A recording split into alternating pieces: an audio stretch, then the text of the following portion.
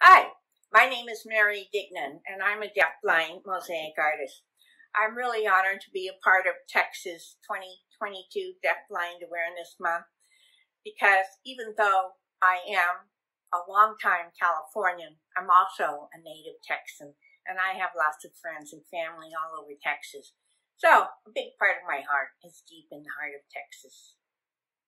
I made my first mosaic when I was 18 or 19 years old for a college art class. That was back in 1973. Black Tree. Square mosaic of a black tree against a yellow-orange sun and gray-white sky, made of ceramic and glass tile. I didn't make another mosaic for 25 years until after my brain tumor surgery. These are some of the early mosaics that I made back in the late 1990s and early 2000s. Scar Heart. Round mosaic of a large heart of iridescent blue glass gems and shards of ivory, blue, and pink ceramic tile on background of ivory tile. Rain Tree. Vertical rectangular mosaic of a large tree made of small pebbles and green glass gem leaves on background of blue stained glass and raining clouds made of white and clear glass gems. Healing Heart. Round mosaic of a spiral heart in blue, pink, and teal glass gems and ceramic tile framed in ribbed cobalt blue tile. Today, after 25 years of making mosaics, I now make mosaics that look like this. Portrait Tree. Vertical rectangle mosaic of a large tree made with brass ball chain, with face emerging from upper tree trunk and lower branches. Leaves made of mirror and ball chain, blue-green background. Linus. Square mosaic of lion face and mane made of brass and silver ball chain, and brown and amber stained glass, on a blue stained glass background. Watching Tree. Square mosaic of tree made with nails and ball chain, with leaves of mirror, ball chain, and watch faces. A half-hidden ghoul peeps out from the garden made of watch faces, mirror shards, glass gems, and stained glass. Lionel the Turk. Square mosaic of turquoise lion sitting in a garden of bright flowers. Lion mane is made of orange, red, and yellow glass gems. Sky is iridescent white stained glass with a spiraling cloud of small glass gems. Mr. Peacock. Square mosaic of a large peacock showing off feathers of blue and green stained glass and brass ball chain. I'm going to tell you a little bit about my life, and then I'll tell you some more about the mosaic. I was born in 1954, and when I wasn't talking by the time I was 3, Mom and Dad were worried, and they took me to several doctors to find out what might be wrong. Most of their doctors told them that I was mentally retarded and had other severe emotional issues as well. And every time Mom and Dad asked, well, do you think she might be deaf?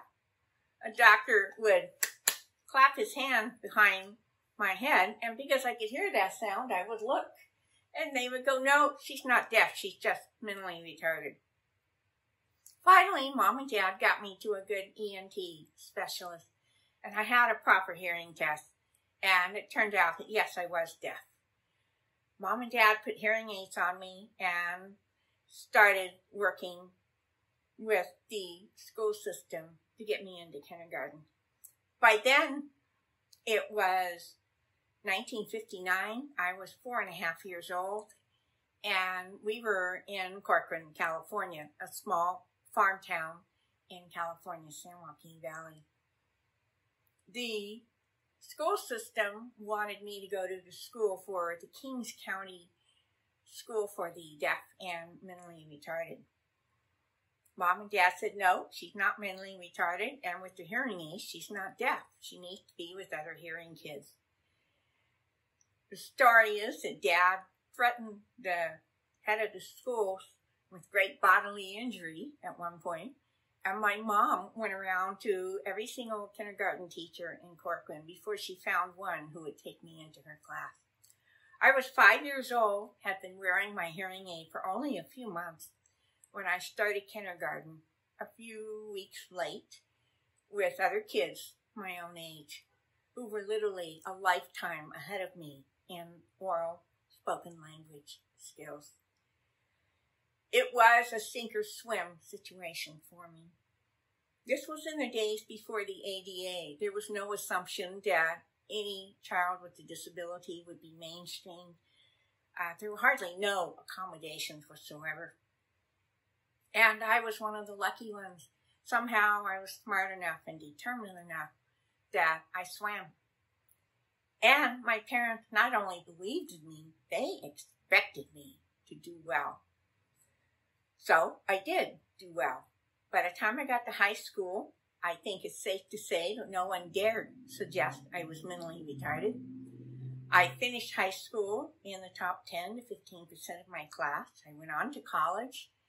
And when I made that first mosaic, I probably was already legally blind, even though I didn't know it yet. 2 years after I made that first mosaic, I went in for a routine eye checkup, expecting to get stronger reading glasses. I got those, and I also got the diagnosis that I was going blind from retinitis pigmentosa, or RP. I was 20 years old. It was 1975, and back then, even really good retinal specialists hadn't heard much about Usher syndrome. At the time, the RP diagnosis was a total distant dark cloud that I assumed I would deal with when it came.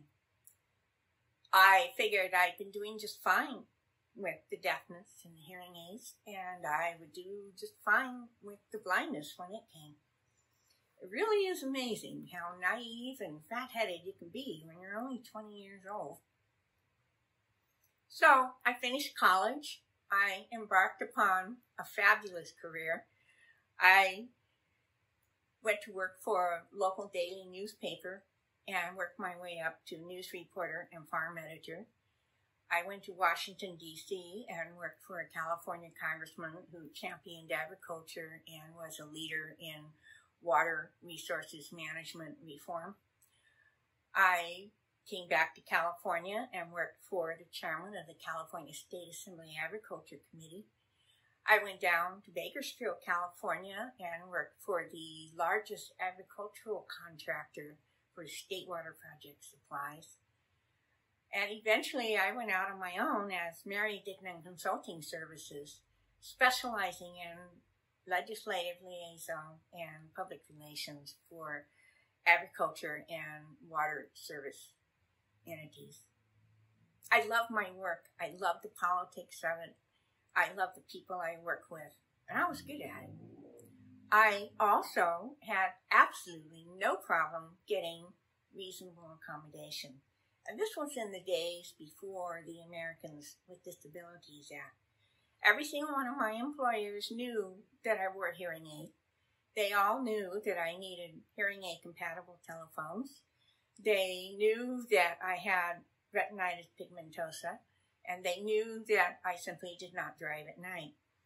That meant that if I had to go out of town for a meeting and I couldn't drive back home before night fell, they had to put me up in a hotel, or we had to figure out another way for me to get home. It was not a big deal. It was just part of making sure that I could produce the work that they wanted from me. I also wanted to end up playing on a higher level in the field of water management policy. And so I decided that I had to get better credentials. That meant either being a civil engineer or a lawyer. And I'm not good at math, and I'm very good at talking. So I went to law school. I started in 1990 with an 8-degree visual field. I finished in 1994 with a 4-degree visual field and a Juris Doctorate with distinction. I passed the California State Bar exam on my first try, and I went to work for Chronic, Moskovitz, Tiedemann, and Gerard, one of Sacramento's more prestigious law firms that had an especially strong water and environmental resources law practice group. All during that time, again, I had no problem getting reasonable accommodations. I learned to use an FM system. I used a white cane. I learned to make everyone around me comfortable with the fact that I wore hearing aids and used an FM system and used a white cane.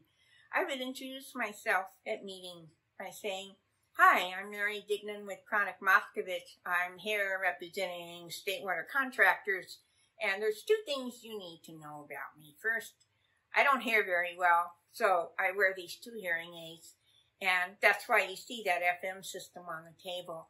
And by the way, please don't touch the system because it sends static right into my hearing aid. But that FM system adds juice to my hearing aids, and it helps me hear you better. The next thing you need to know is that I only see through a very small keyhole. I can only see out of one eye, and this is what I see. So I may see you right there, but I don't see you sitting over there, which is good because I don't like that person anyway." And everybody would laugh, and I made it easy for them to joke about it, and I made it easy for them to say, "Dignan, I'm over here, not over there," or "Dignan, did you hear that?" I made it easy for them to give me the assistance I needed, and I was grateful for it. Even with all of the accommodation, with the hearing aid compatible telephone, with the adaptive computer technology, with the cane, the FM system, and everything else, I was getting overwhelmed. I simply could not keep up. No matter how hard I worked, I kept getting blinder and I kept getting deafer. Finally, I thought, I have to opt out of the partner track, and I'm not sure I want to do this anymore. And I tried to resign, and my law firm wouldn't let me. They said, "Mary, we know that if you can figure this out, we can help you." So I asked to take a month off so that I could go home and think about it and get my head back together. And just before I took that month off, I found out that I had a brain tumor. It was an acoustic neuroma on my right cochlear and vestibular nerves. The surgery to remove that tumor severed my hearing nerve, so I'm stone deaf in this ear. It severed my vestibular balance nerve, so I'm kind of wonky when I walk around sometimes. And it damaged my facial nerve so that the right side of my face still has a little bit of palsy 25 years after the surgery. But for the first 8 months after my surgery, I could not move anything on this side of my face. I couldn't blink. I had to learn to drink with a straw because everything would dribble out of my mouth. And without the hearing in this ear, I really simply went over the edge. I simply could not cut it practicing law anymore. Not and still charge clients in 6-minute increments. The surgery left me with a really bad dry eye problem, and I still have to use eye drops in my eyes frequently. So I went home on disability, and that started my mosaic career. I had to have something to do. And putting together mosaics piece by piece was healing and transformative as I struggled to put my life back together piece by piece. There was one mosaic that was particularly transformative for me. I was trying to make a spiral out of a broken plate. It was white and it had gold birds on it, golden cranes. and I was trying to make the pieces go into a spiral, and instead they kept getting jostled and turning into a star, no matter what I did. So finally I said, okay, be that way, and I made it into a star. And it turned out to be a pretty cool looking piece. Phoenix Star, square mosaic with 5-pointed star shape of white and gold porcelain shards and glass gems, yellow glass, sun face, and marbles in the center. Cobalt blue tile background and broken white tile frame. I call it my Phoenix Star.